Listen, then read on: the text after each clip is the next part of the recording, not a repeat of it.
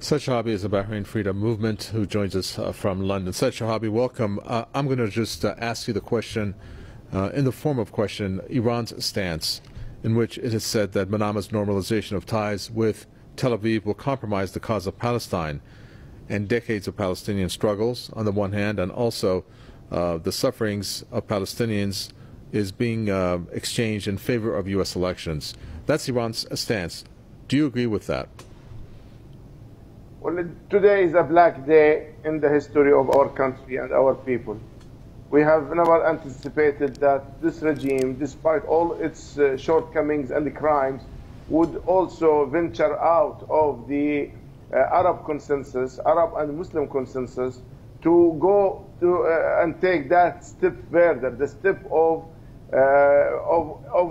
giving and betraying the Palestinian cause, and also allying itself with the Zionists, with the occupiers. Of course, we as an opposition have always viewed Al Khalifa as occupiers themselves.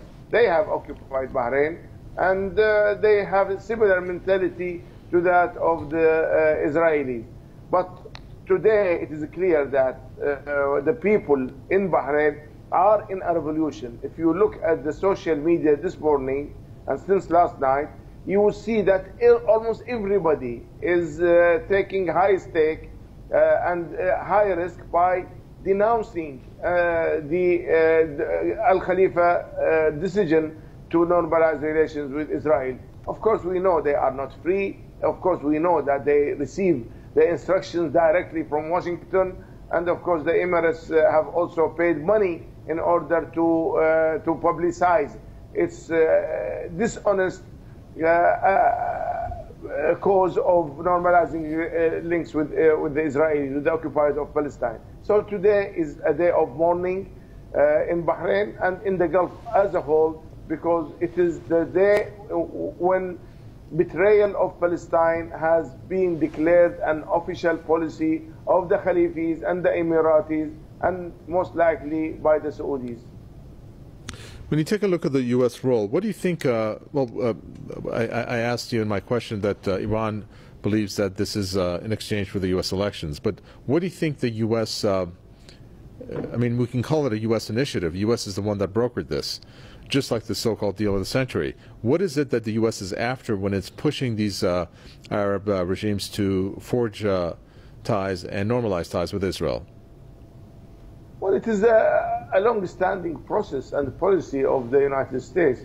This is nothing new. They have always maintained that they would keep Israel with superior military capability to the Arabs. This has always been their policy. They had sponsored the first peace treaty with Egypt in 1979 with President Sadat of Egypt. Of course, we know that Sadat, within 2 years, he was killed by the Egyptian people who felt betrayed by him. So America has always been supporting Israel and standing at the forefront in the Arab and Muslim world, and also in the world, boycotting boycotting, for example, and withdrawing from Human Rights Council, from any organizations that wants to scrutinize the Israeli policies. So America is behind all of this. It is, especially under President Trump, he has an election coming, and he wants to show the world at a time when he has failed at almost every level, including the coronavirus and the economy. He wants to show the Americans that he has managed to do something. Of course, it is an election issue, but it is also a part of the long-standing U.S. policy in the Middle East against the Palestinians and the occupiers of Palestine. But this U.S. President, Saeed Shahabi, believes. Well, let me first quote you what he has said amongst many statements that he's made on this, obviously. But one of them is that I can see a lot of good things happening with respect to the Palestinians. And he says that in the context where he believes that the Palestinians are going to end their conflict with Israel once enough Arab nations, Arab countries join what is happening.